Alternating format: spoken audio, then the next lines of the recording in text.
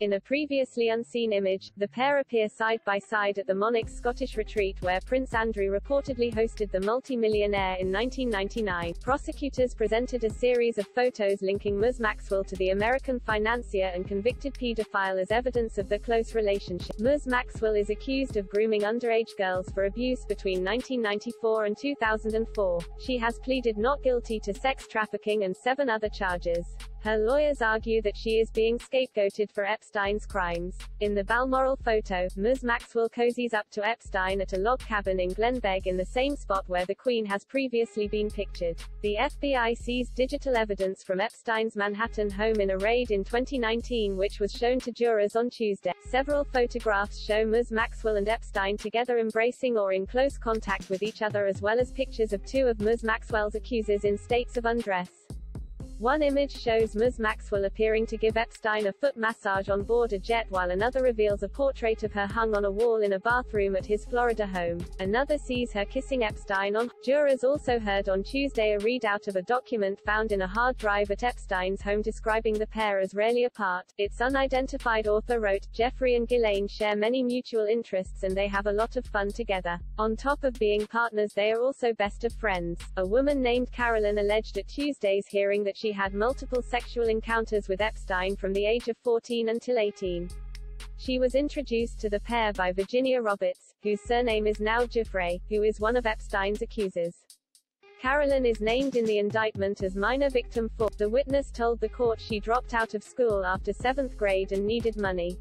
Upon their first visit to Epstein's Florida home, both girls say they took part in a massage which ended with Ms. Roberts having sex with their host while Carolyn allegedly watched. She claimed Ms. Maxwell paid her $300 and took her phone number, before going on to say she had a great body for Epstein and his friends.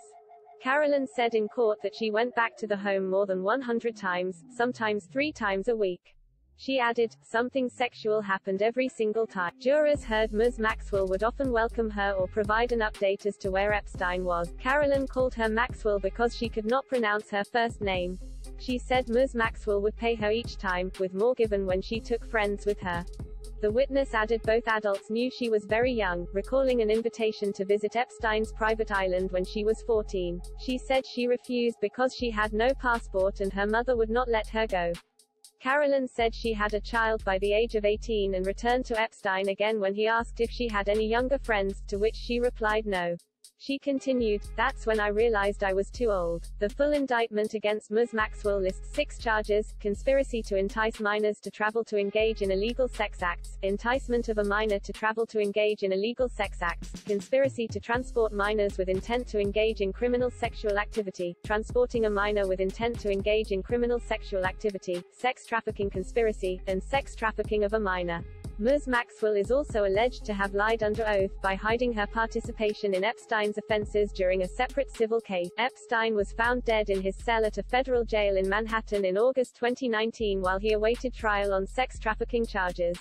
The death was ruled a suicide. Ms. Maxwell has been held in a U.S. jail since her arrest in July last year. She denies all charges. The trial continues.